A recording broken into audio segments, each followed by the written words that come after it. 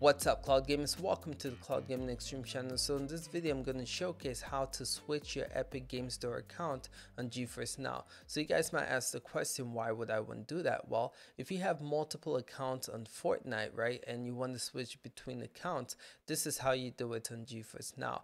The other thing is that there's an error code called LS-0021 which sometimes prevents you from playing Epic games on Geforce Now. I've ran into this issue multiple times and I've read a lot of forums on Reddit with people still having this issue. So this solves that problem. All you have to do, and I'll show you guys how to do that, is to log out from your Epic Game Store account and log back in. And this should fix that LS-0021 problem.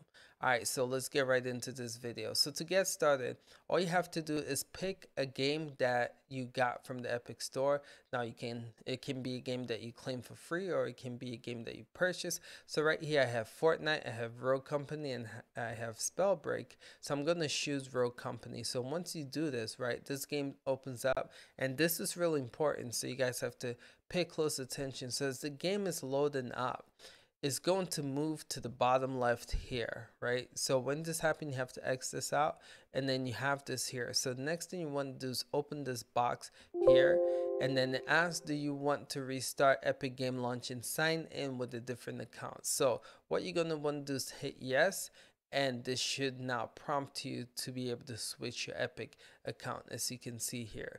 So however you register your account in Epic Games is how you do it on here. So I use my Gmail account to do that. So I'm just gonna go here. So as you guys can see here, I've now officially logged into my Epic account through Gmail, right? So the game should be able to boot up just like this. So this is how you switch account on Geforce Now, your Epic Game Store account, and also solve that error issue. Alright fellas, appreciate you guys watching. Share this video if you know of others who are looking for a solution to that error code, or who might be looking for a way to just switch their Epic Game Store account.